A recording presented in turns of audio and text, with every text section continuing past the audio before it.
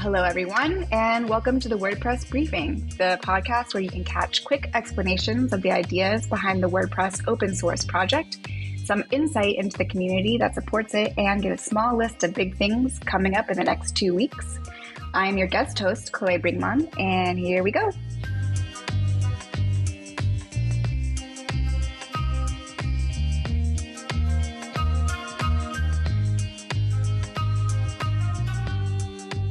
So I have the privilege of guest hosting this episode of the WordPress Briefing, and today I have with me a very special guest, the head of programs and contributor experience, Angela Jin. Welcome. Before we dive into all the questions, can you tell me and our listeners a little bit about your role in the WordPress community? Yeah, happy to. And thank you so much for having me. I am very excited to be here. I am the head of programs and contributor experience, and I provide oversight and guidance for our WordPress programs, such as our events programs, training, Five for the Future, with an eye towards ensuring their sustainability and growth. I'm very fortunate to work with our contributors across many teams around the world.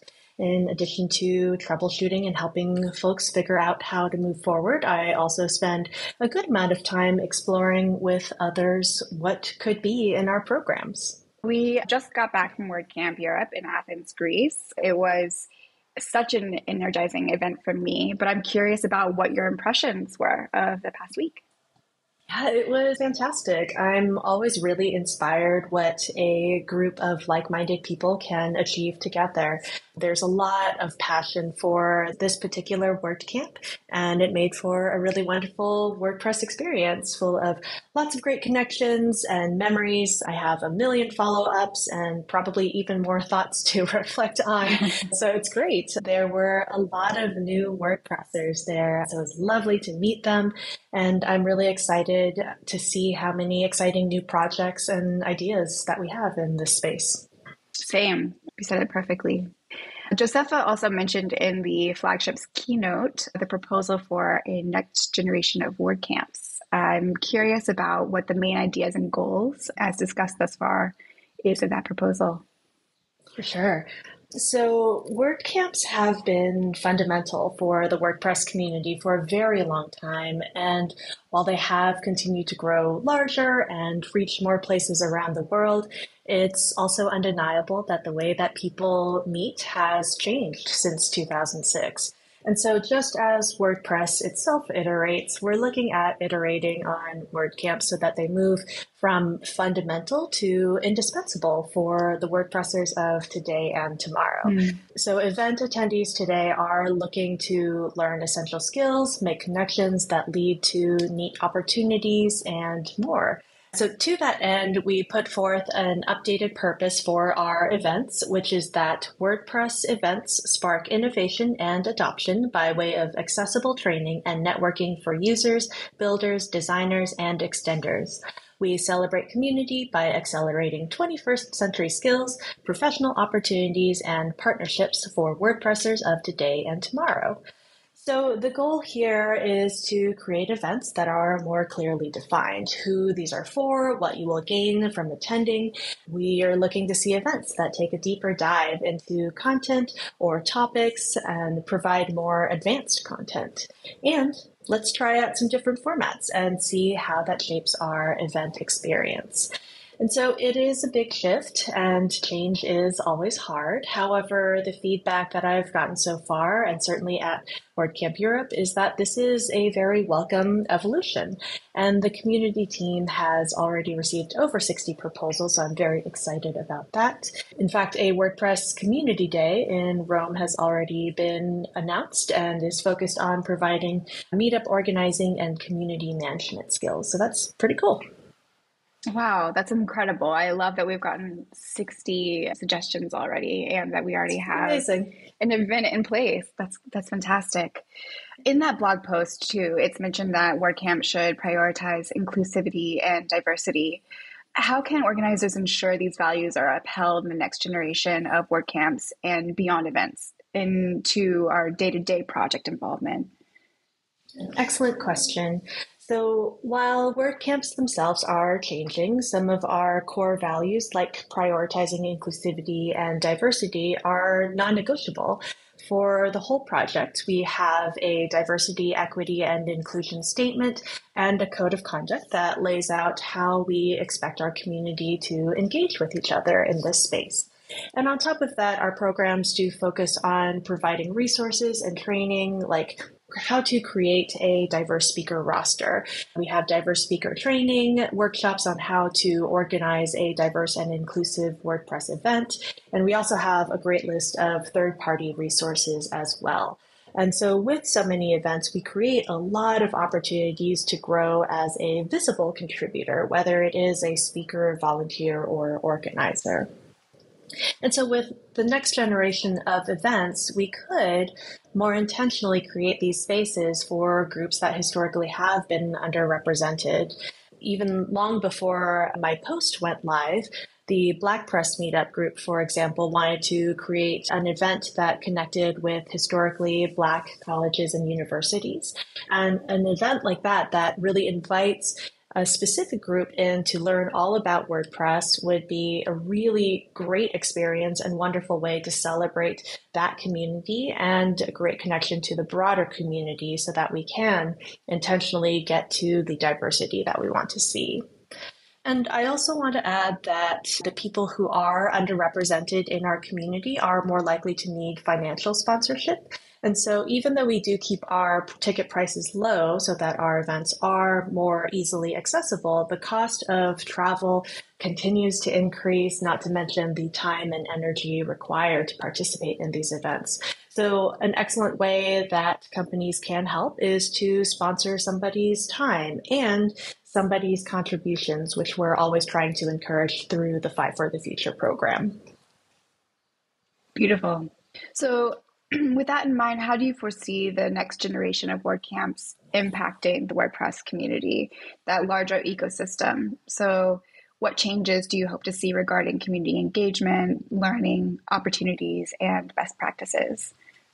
I foresee us evolving our tried and true event format into a dynamic wealth of community-led opportunities. I know that online events were pretty exhausting during the worst of the pandemic, but there is a ton of unexplored opportunity there. And community research is also showing that online is a great way to create more inclusive and diverse events.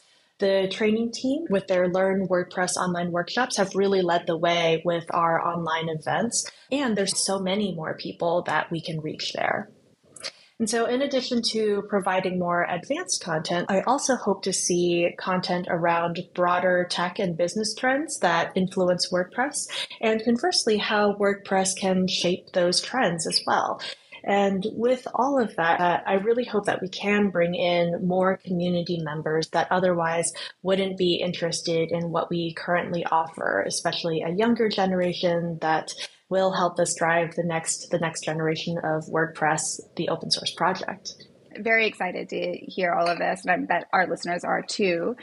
I'm curious how they and community members can provide feedback or get involved with this next generation of WordCamps. I'm going to encourage everyone, please come chat with the community team and comment on the current posts. We really welcome your feedback to help us get our events to this next iteration of what they will become. There are two posts in particular. One is to suggest ideas of event formats and topics that you would like to see. And the second is if you are an organizer, we're inviting you to share some recommendations for improved tooling that would be helpful for your event site. And we'll include links to those posts in the show notes. One final question for you, Angela. Any thoughts as we prepare for WordCamp US and the Community Summit, which will be in National Harbor, Maryland in August? Yeah, for the Community Summit in particular, if you want to attend and you haven't already applied, please do make sure to apply as soon as possible and encourage somebody else who you think should attend to apply as well.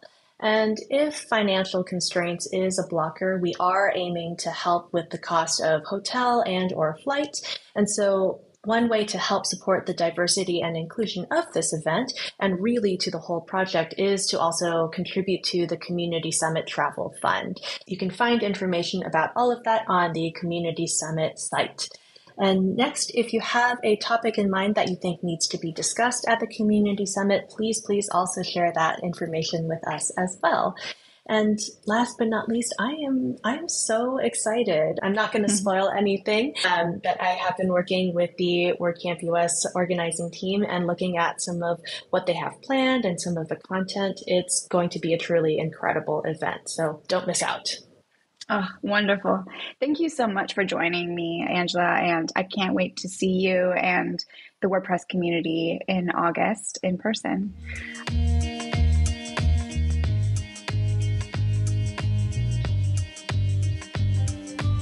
Which brings us now to our small list of big things.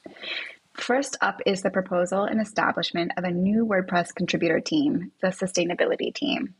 Coming into WordCamp Europe, a proposal was put forward to create a team that would embed its sustainable practices and processes in the ecosystem to ensure the project's longevity, both socially, economically, and as well environmentally. At WordCamp Europe, this proposal was confirmed, and the sustainability team is now officially the 22nd community team that WordPressers can support with their contributions. Head on over to their Making WordPress Slack channel, #sustainability, and join the conversation. Second, I would like to call your attention to the 6.4 development cycle post that was published on June 5th. 6.4 will be the third major release of 2023 and supports our diversity, equity, and inclusion efforts by being led by those contributors that identify as underrepresented gender. This release will also be the first to kick off phase 3 of the Gutenberg Roadmap, which is collaborative editing and workflows. I've included a link to the post in our show notes and encourage anyone who is interested in being part of this momentous release to join us in making this both impactful and meaningful. Finally, WordCamp US, as discussed, will be upon us before we know it, starting on August 24th in National Harbor, Maryland. While tickets may be sold out, volunteers are still very much needed to make the flagship event run smoothly. So stop by us.wordcamp.org, raise your hand, and join us in August for engagement, inspiration, and learning. And that, my friends, is your small list of big things. I'm your guest host, Chloé Bringmann. Thank you for tuning in today for the WordPress Briefing.